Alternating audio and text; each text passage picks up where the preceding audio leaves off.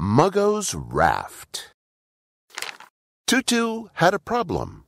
It was 1 week before Muggo's robot graduation day, and Tutu still had no idea what present to get for him.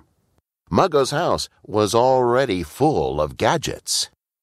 Tutu spent the first few days of the week thinking. She thought and she thought until suddenly she had an idea. Muggo spent way too much time indoors.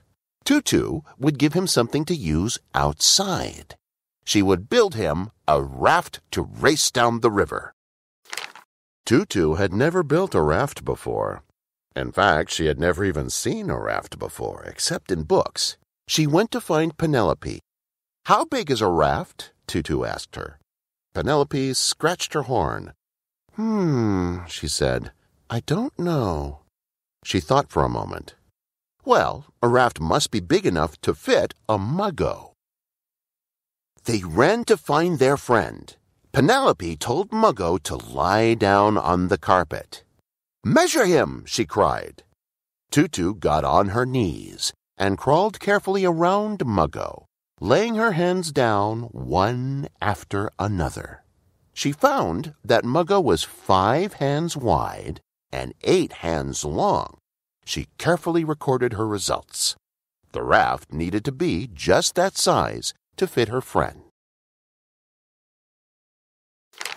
Tutu tucked the measurements under her fur and ran to find her friend Chipmunk.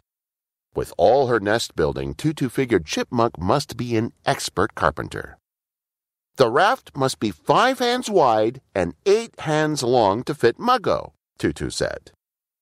Chipmunk tittered excitedly. Then she measured 5 hands wide and 8 hands long. She was up all night building a raft for Muggo. When Tutu saw the raft, she was perplexed. It was tiny. It looked way too small to fit Muggo. "Why is this raft so small?" she asked, wringing her hands nervously. Suddenly, it came to her. This raft was not 5 Tutu hands wide and 8 Tutu hands long. It was 5 Chipmunk hands wide and 8 Chipmunk hands long. Tutu got out a bucket of finger paint and dipped her hand inside. Then she pressed it down onto a piece of cardboard, cut it out, and brought it back to Chipmunk. Chipmunk used the cardboard version of Tutu's hand to measure 5 hands wide and 8 hands long. Then she built a raft to fit Muggo. When Muggo's graduation came, Tutu brought him to the river, unwrapped the present, and helped him climb aboard. The raft was a perfect fit.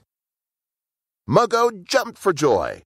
The rest of the partygoers looked a little jealous as Muggo zipped up and down the river, but not for long. Using the cardboard copy of Tutu's hand, everyone in town soon built their own perfectly sized raft. One day, Muggo came up with his own measuring device, and he built a raft big enough for 2. Thanks for watching. Please like, share, and subscribe.